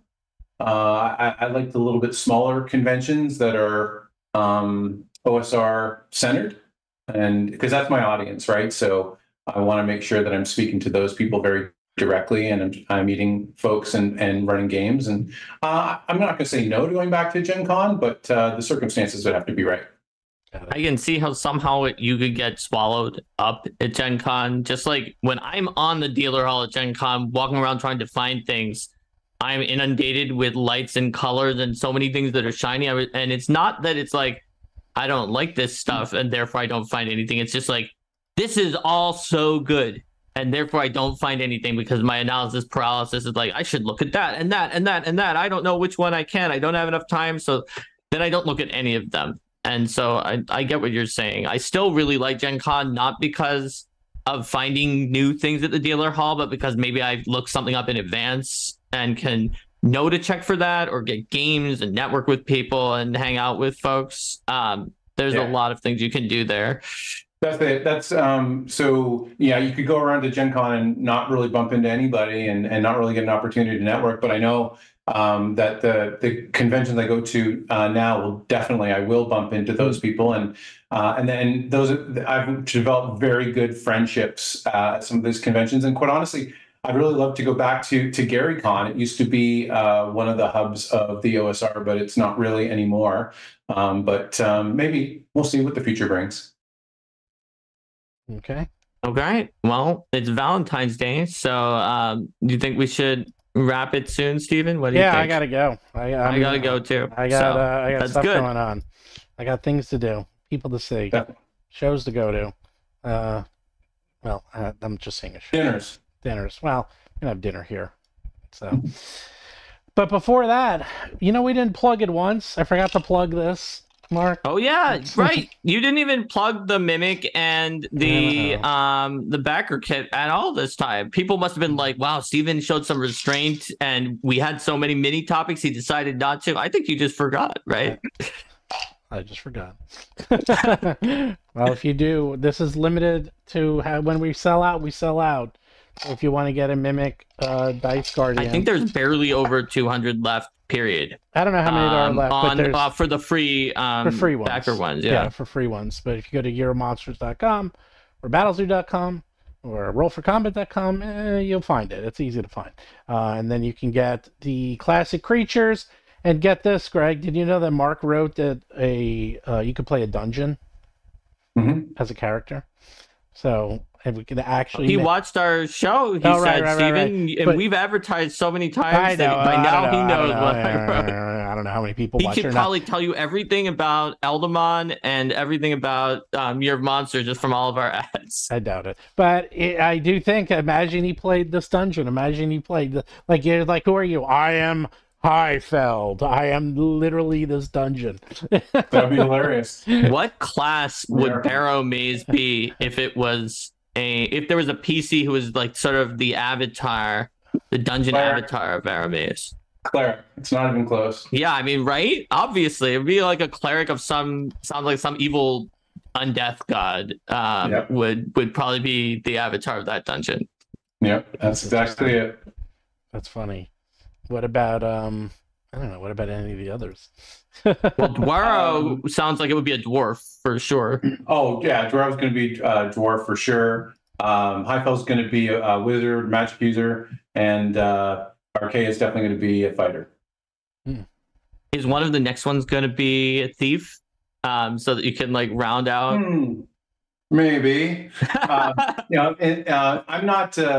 I have some qualms about the thief. It really changed mechanically how D&D functioned pre-thief, post-thief. So I actually banned them in my games for a long time. But maybe is the answer to that question. But I'll definitely, I like putting pressure on races and classes just to give it a little twist. And so we'll see. Yeah, I didn't think about OSR people banning thief, but now that you mention it, it completely fits because there are certain things that maybe players would have just decided to do that now the thief has like a thief skill, and now you're like, well, if you don't have that, I guess you can't do it because it's a thief ability. Yeah, so yeah, like you'd use qualitative descriptive mechanics to ascertain whether something is trapped and how to disarm it. But then when the thief comes along, now you're just looking at a boring die roll. So do I have those in Dragon Slayer? Yes, I do. But the die roll is always done last after all the qualitative questioning and describing is done first. So that the die roll breaks a tie if the player hasn't deciphered through questioning with the person running the game how to disarm a trap or find one. So there's some ingenious players on how to. Sometimes I'm amazed at the great things people come up with for disarming traps that don't involve any rolls at all. I'm like, okay, yeah, that worked. You definitely find out that there's a pit or a tripwire or whatever it may be. Yeah, my philosophy is if you're gonna let them do it without a die roll, you should do the die roll last. If you're not, if the die roll is going to happen either way, and then there might be some influence on the die roll in some way in your game, I say do it first, partially because of the fact that let's say you have a game where you can get a huge bonus if you describe the thing, but you still have to roll and a natural one is going to fail. You should know it's a natural one so the player doesn't waste the time to describe all those cool things they're going to do if you weren't going to give them the freebie for doing all those smart, clever things that probably should have worked.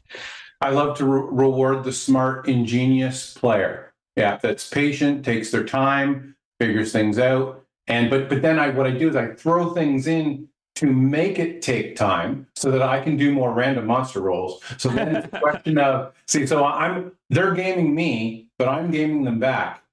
And then are they countermeasuring my game?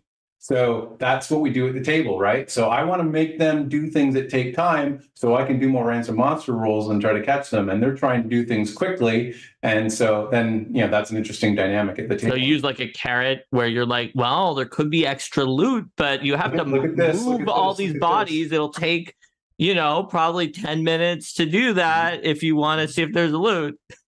That's right. That's exactly right. That'll take 10 minutes. It's going to be a random monster roll. You sure you want to do it? All right. And then it's weighing their greed with their self-preservation. That's right. That's exactly greed always wins. Yeah, but that's Dungeons and Dragons. Like it's sword. It cuts both ways. Well, there could be loot, but there could be a monster, and so or that looks like a magic item, but it could be cursed. There's always pluses and minuses to everything. And are you willing to take your chances that night? All right. Well, I gotta go. Okay. But yes, sir. Thanks. Take care, everybody. And real quick, where can they find your Dragon Slayer? It's all on DriveThruRPG. Just put in Dragon Slayer role-playing game or Barrowmaze or Archaia, and or a HighFell or Dwarrowdeep, and you'll find all the stuff right there. There you go. And they're very easy to reach. There are Facebook groups. If you want to join them, you're most welcome. Okay. All right. Good. Well, Steven, I'll say the thing, I guess. All right, say the thing. Until next time, if you want to battle the zoo, you have to roll for combat. Bye.